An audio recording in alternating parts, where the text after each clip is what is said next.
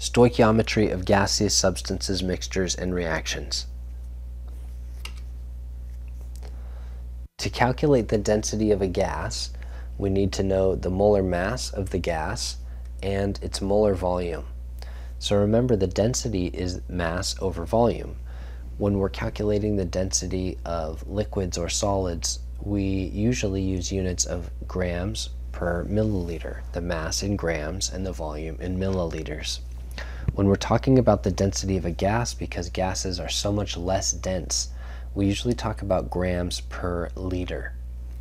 So to calculate the density of a gas, if I know the molar mass, which is grams per mole, and the molar volume, which is liters per mole, then I can divide the molar mass by the molar volume to calculate grams per liter, because moles over moles would cancel.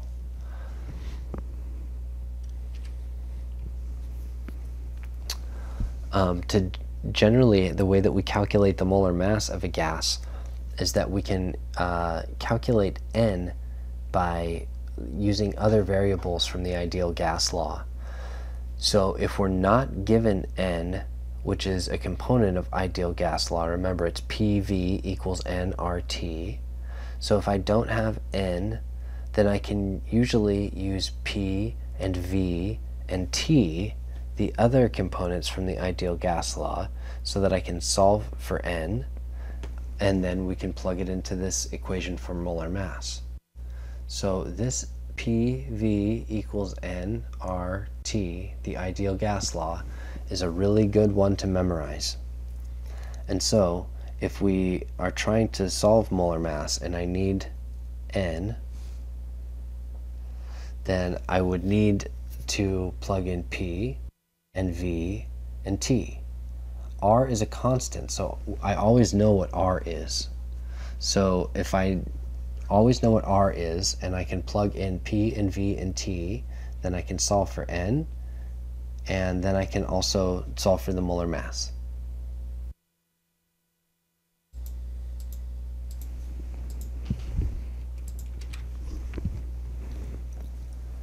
So most of the gases that we encounter and most of the substances that we encounter every day are mixtures.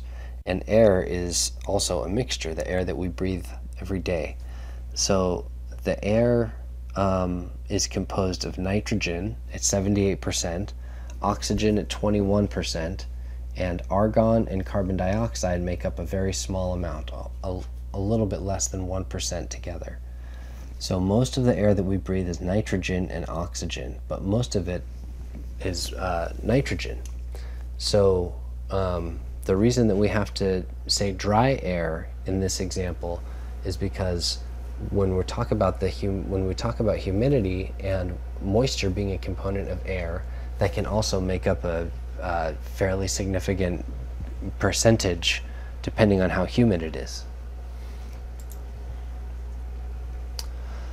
So when we're talking about mixtures of gases, it's important to realize that each gas provides its own pressure.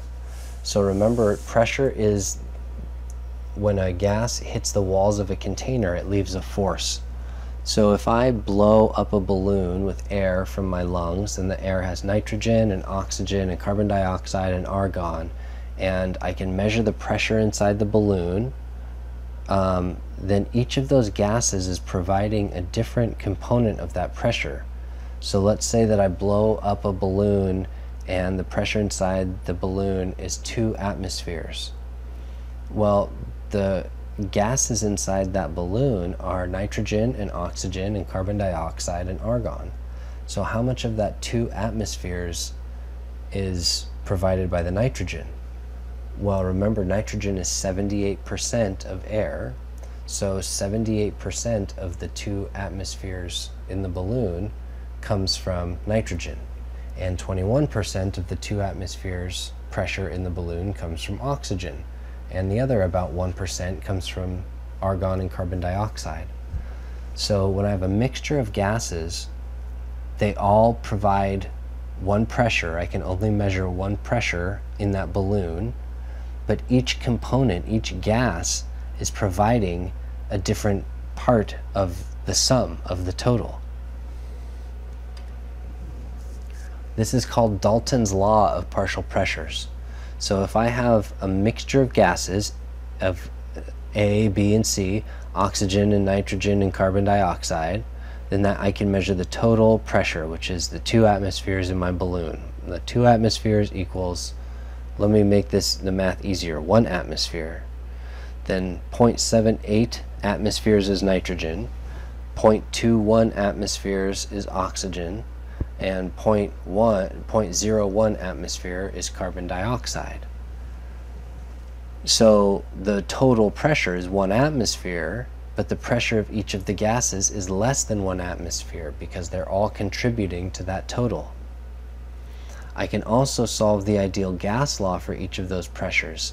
If I know the pressure of nitrogen, which is 0.78 atmospheres, then I can calculate how many moles of nitrogen there are. I can calculate how many, if I know the pressure of oxygen, I can calculate how many moles of oxygen there are using the ideal gas law. So another time that we encounter mixtures of gases is when we're measuring a gas over water, because water is even if it's a liquid, when we're doing our measurements, there's generally some gas that has evaporated off the surface of the liquid. So we have to talk about what's called the vapor pressure of water. And so let's look at this picture here. Here is liquid water molecules down below, but inside this tube here, some of the liquid water molecules have evaporated and they've turned into gaseous water molecules. So above the surface of any sample of water, even a glass of water, or above the surface of any water, there's always some gas, some particles of water that are gases, because they've evaporated from the surface of the water. So the vapor pressure of water is the pressure that's exerted by these particles of water only. So you can imagine if you have a glass of water that's cold, then it's not evaporating very much, because the particles are, if it's about ready to freeze, then those particles are barely moving at all. It's almost solid ice. If they're barely moving at all, then there's not going to be many particles that evaporate from cold water. So if there's not many particles that evaporate, then there's not many particles of gas, and there's not much pressure that's provided by those particles. So cold water has low vapor pressure. But if I heat water up and those particles start moving faster and faster and faster, and it evaporates more and more and more, then there will be more gas particles up here, which will provide more pressure. So hot water has higher vapor pressure. So that's what we see here.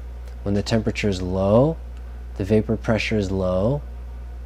When the temperature is high, the vapor pressure is high. So the vapor pressure increases, the vapor pressure of water increases as the temperature increases, because the amount of particles that are evaporating from the surface of water increases as the temperature increases, because the particles go faster. So if I'm doing this experiment, I drop zinc metal in hydrochloric acid. What happens is the zinc gives electrons to hydrogen. That turns the hydrogen into gas. So then these are hydrogen gas molecules. So when I drop the zinc into the HCl, I make gas. I make hydrogen gas. The hydrogen gas bubbles up through this tube, and it's a gas, and the pressure is, it's moving this way. It's diffusing into this tube, and as it comes down here, it's going to pass through the water, and it moves into this tube, and the hydrogen gets bubbled through the water, and it goes up into this collection flask over here. So maybe I'm trying to measure the volume of the hydrogen gas produced, and I could make some marks over here, and I have some graduations, and this says 0, 5, 10, 15, 20, and I can measure as I collect hydrogen gas, the water is going to get pushed down. The level of water gets pushed down as the gas accumulates. So if I can measure the volume of gas, and that's one way that I can measure how much hydrogen is being produced in this reaction. But as I do that, I also have to account for the fact that there's water in here. In this collection flask right here where I'm doing this reaction, it's not just hydrogen in there, it's water also. So anytime I'm collecting a gas over water, I always have a mixture of gases. And whenever I have a mixture of gases, I have to think about Dalton's law. So Dalton's law just says if I have a mixture of gases, A, B, C, hydrogen, and water, because I'm collecting hydrogen over water, then the total pressure in that system is a component of both the hydrogen and the water. So if I'm trying to measure the hydrogen pressure, I can't forget about the water pressure, because water is part of that system. When I'm collecting a gas over water, there's going to be water with that gas. It's a mixture of gases. So I have to think about the partial pressure of water and the partial pressure of hydrogen.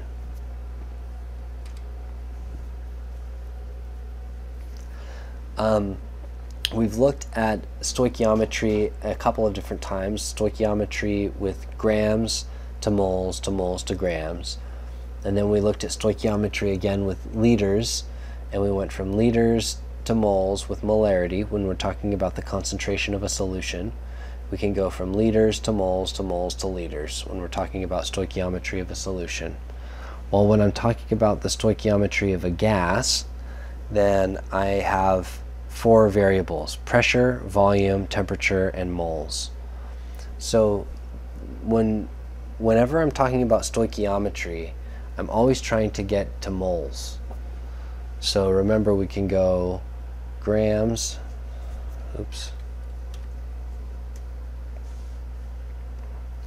grams to moles of A to moles of B to grams of B. Or we can go from liters of A to moles of A to moles of B to liters of B. Or we can go from pressure, volume, temperature of A to moles of A to moles of B. So we've already done, this was chapter 3. This was chapter 4. And so now, I guess this is chapter 9. In chapter 9, we're going to talk about this new route, this new stoichiometry route. Pressure, volume, and temperature.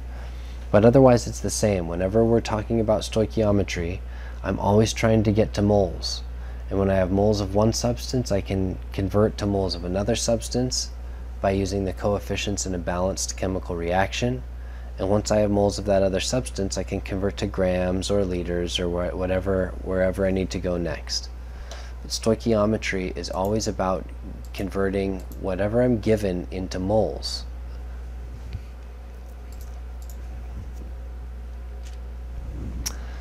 So I can go from, like I said, grams to moles of A to moles of B to grams of B, or liters if I have the molarity of a solution, or if I have the pressure and volume and temperature of a gas, then I can use PVT and solve for N. So the ideal gas law, PV equals nRT. There's 4 variables. 1, 2, 3, 4. Remember, R is a constant. I always know what R is. It's always the same. It's always a constant. So in this equation, there's 4 variables. In order to solve this equation, I have to have 3 of them, and I solve for the 4th. So whenever I'm using the ideal gas law, I either have PV and N, and I solve for T, or I have PV and T, and I solve for N, or I have V, N, and T, and I solve for P, and so on. I always have to have 3 of these variables in order to solve for the 4th. So if I have P and V and T, then what I really have is N. Because if I have P, V, T, then I just plug those 3 into the ideal gas law, and I can solve for N. So that's the approach when we're doing stoichiometry of gases, is I'm always trying to get to moles. Here I can use, when I have the mass of something and I want to get to moles, I can use the molar mass. When I have PV and T of something and I want to get to moles, I use the ideal gas law.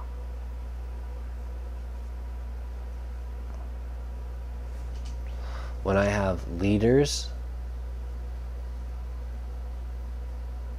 of A and I want to get to moles of A, I use the molarity.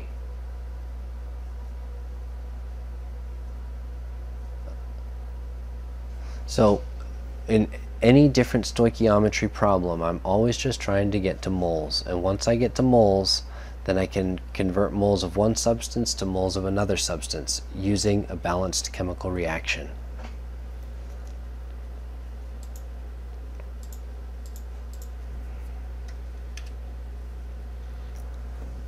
How many grams of water form when 1.24 liters of gas at STP completely reacts with O2?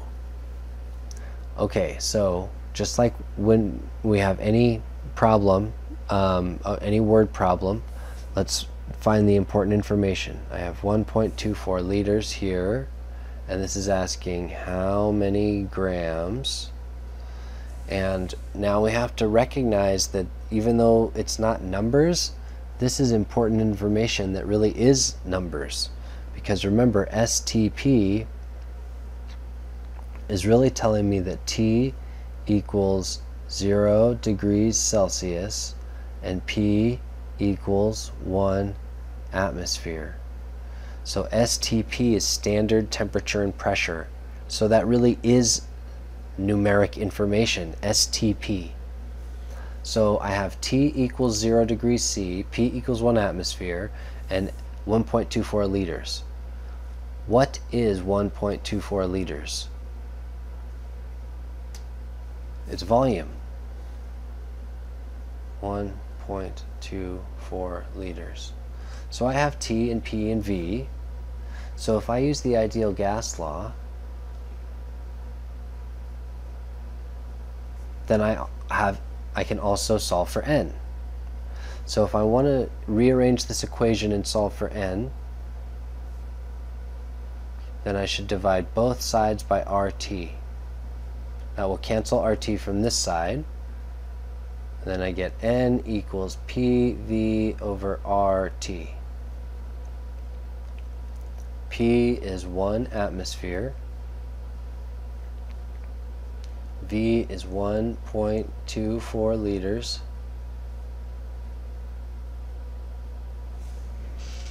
R is that gas constant, 0.082 liter atmosphere over mole K. So now here I have T, and I could put 0 degrees C because that's what STP is. But now that I've put the ideal gas constant in, it's always important to look at my units and make sure that my units are going to cancel out right. So atmosphere is going to cancel with atmosphere. Liter will cancel with liter down here, one on top, one on bottom. I don't have anything to cancel with mole, but that's good because N is moles, so I want to have units of moles when I'm done. But this K and degrees C, those are not going to cancel. So whenever I use the gas constant,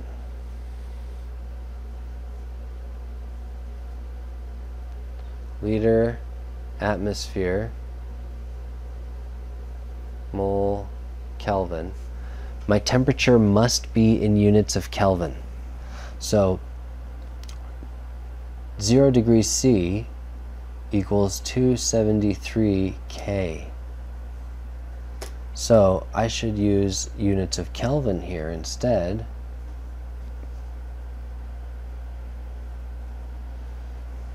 Because now my units will cancel. K cancels with K. So 273 and 0 are a lot different, first of all. And second of all, if I put 0 down here, what's going to happen to my math? 0.082 times 0 equals 0. 1.24 divided by 0 equals infinity. So it would be not, my answer would be nonsense. So remember, we can't really multiply by 0 or divide by 0, or my answer is going to be 0 or infinity. And so temperature almost always in these questions has to be in Kelvin and not in degrees C. So 0 degrees C is equal to 273 Kelvin, but remember that our units have to cancel, and the units on the ideal gas constant never change. They always are liter atmosphere over mole K. So after we make sure that our units cancel, then I put these numbers in. 1.24 divided by 0.082 divided by 273 equals 0.0553 moles of H2. So now the question's asking how many grams of water. So if I plug these numbers into the ideal gas law, then I can figure out how many moles of H2 I have. So now that I have moles of H2, I have to convert that into grams of water using stoichiometry. So moles of H2 on top means I have to put moles of H2 on the bottom. And I'm trying to get from moles of H2 to moles of H2O. And according to my reaction up here, I have 2 moles of H2 for every 2 moles of H2O. So 2 for 2. So I don't want to stop with moles of water. If I have moles of water on top, I need to put moles of water on the bottom. And I want grams of water. It's asking how many grams of water. So I can look at my periodic table and see that I add up the molar mass of 2 hydrogen atoms and 1 oxygen atom to get 18 grams for the molar mass of water in 1 mole. So before we plug this into the calculator, let's make sure that our units cancel out. So moles of H2, moles of H2, moles of H2O, moles of H2O, and I'm left with grams of H2O. Alright, so 0.0553 times 2 divided by 2 times 18. 0.997 grams of water. So I have 3 sig figs here. I should have 3 sig figs here. So getting the moles of substance A is always the first part in a stoichiometry problem. And once I have moles of substance A, I convert them to moles of substance B, and then to grams of substance B, or liters of substance B, or whatever the question may ask from there. I always have to convert from moles of one substance to moles of another substance using the coefficients from a balanced chemical reaction.